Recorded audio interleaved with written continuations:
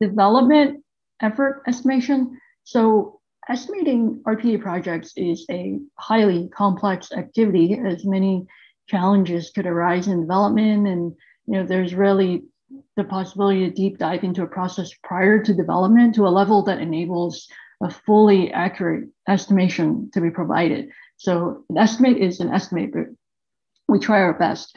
And some guidelines to follow when estimating the workflow to be as accurate as possible. First and foremost is the effort estimation is done in the analysis phase before any development is started, as the process will need to be fully and thoroughly understood first, obviously. This means working together with the BAs, project managers, SMEs to get a complete picture of the complexity. Next, we have a high-level breakdown of the process is required for very large processes. The first breakdown should be by logical components, but for smaller processes, the breakdown can go to the SAML file level. Any potential challenges should be identified by tackling the most complex parts of the automation, which is usually done using Studio. And this doesn't mean getting into building workflows, but to test and understand what is working and and what requires more complex techniques to be automated. So just to get a sense of it. For instance, we would need to see how reliable are the selectors in the applications used. If dealing with Citrix or image automation, how the more difficult steps can be automated. And when estimating, it's never about how many steps or screens we have in our applications, but rather it is the complexity of the applications and business rules that greatly affect development effort. And then exception handling is the theme that we've again and again brought up. So local exception handling needs to be incorporated for complex scenarios and for business rule exceptions. We often require rollback actions to be implemented. Another factor is the knowledge level of the RPA developers involved. Make sure time is also included for configuring orchestrator and creating any dashboards that might be needed for reporting. And then apart from development, counting the unit testing and functional testing, additional changes requested after the PDD sign up, it should not be considered in the original effort estimation. Rather, in cases when these requests are made, additional time should be added. And then for larger processes, multiple developers would likely be working together on the same project. So as the headcount increases, there may be reduced efficiency in using everyone. So some level of diminishing returns should be assumed there. So as you can see, there are many points in this list that are hard to quantify. And so this is why RPA projects are hard to estimate in terms of development effort.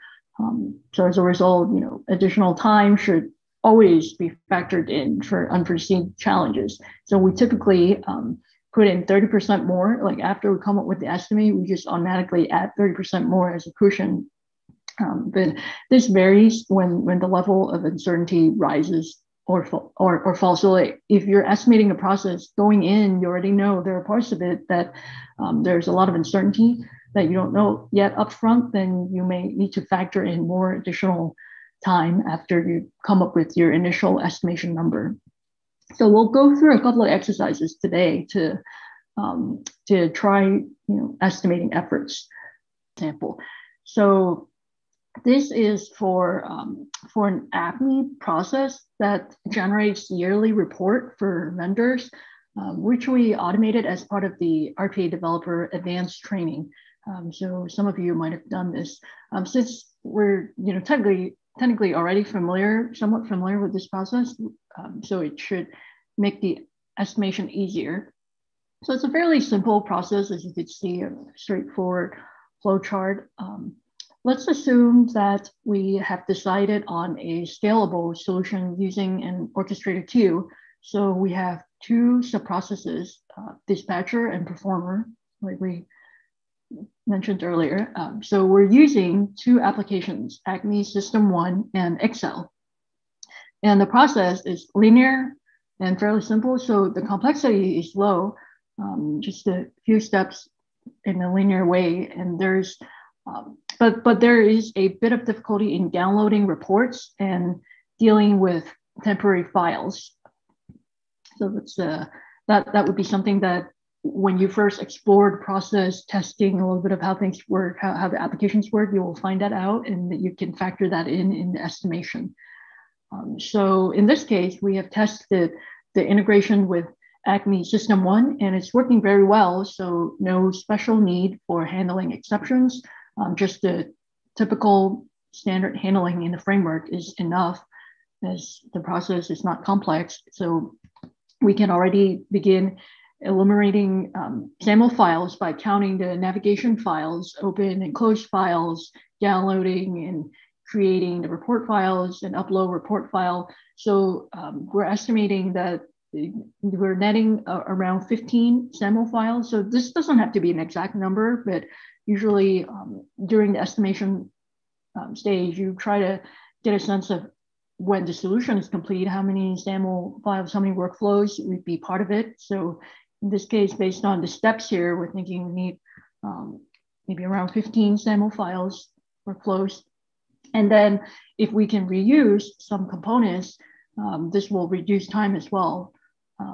But in this case, since this is such a simple process, let's assume we need to develop everything and there's not some existing reusable components we can leverage. So we can use the estimates in this table here. For the dispatcher, 2 days for the entire subprocess, and then for the performer, so the dispatcher will do the login, adding transaction items to queue, and then the performer, the initialization should take 1 day to do the init, and then the report management, let's say 2 days, and the navigation 1 day. So that would be all the steps that the performer do. And then we allocate 3 days for integration of the components and functional testing for both the dispatcher and performer. So, and no special dashboards are needed for this process. So no time added there. So at the end, after we get an initial total, we add 30% more to get to our final number. So with that, allocation and calculation will estimate it takes 12 days of effort to complete this process. So that's kind of the thought process there. Any questions?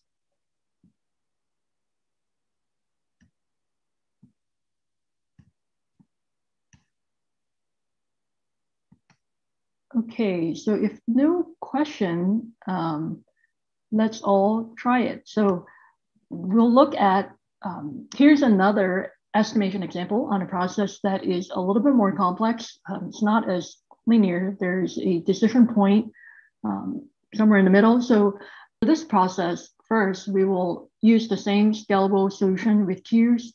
Just like the previous one, it will have 2 subprocesses, dispatcher and performer. And this time we have 3 applications that we're using instead of 2. So we're using Acme System 1, Acme System 3, and PDF Reader. So you can just think that there are 3 applications that the process will touch on. And the process also has more business rules. So we set the process complexity to medium. And then assuming we've already tested the integration from Studio to Acme System 1 for the previous process, so there should be no surprises there. And then assuming when we test the Acme System 3, we found some challenges in the reliability of the selectors. So it seems that application was not that well built for the System 3. So we need to create some reusable components in both System 1 and System 3, and we will reuse some components previously created. So you can just have that assumption in mind as you estimate. And then one important aspect is a few moments later. Let's go over what we have as part of the training material model answer. but as always, estimation, until we actually get to really doing it, experimenting with the system, starting development, there's really I can't say the answer that I have is like the most accurate, most correct answer. It's all just an estimate. But I'll go over the thought process and then we'll go from there. So the answer I have here is total estimation is 22 days. And if we're using 2 developers, we're saying 24 days. So, between 22 to 24 days, that's the rough ballpark here. And let's go through the thought process here. So we're thinking for the dispatcher, we will reuse components. So let's just allocate 1 day. And then for the performer, for initialization, we will reuse components from system 1, but also create some for system 3. And the PDF processing is demanding, and we have a couple of invoice templates that require regular expressions for data extraction, so 3 days. Navigation in both systems will require 2 days, while searching for the check in system 3 will need 4 days due to the identified challenges and overhead for creating reusables. And then we allocate 5 days for integration and functional testing, factoring in the additional 30% leads to a total of 22 days. And let's say if we assign 2 developers on this project, we can increase the total number of man days to 24, and it can be completed really in 12 days by the 2 developers if they're working together, overlapping their timeline. So yeah, that's the rough estimate based on initial assessment of the PD of this process. Thanks for watching. Subscribe to this channel for upcoming content on how to start or build a career in tech, how to automate using low-code RPA, how to build real-time low-code data pipelines, and other tech content. Visit us at uipath.com to learn more.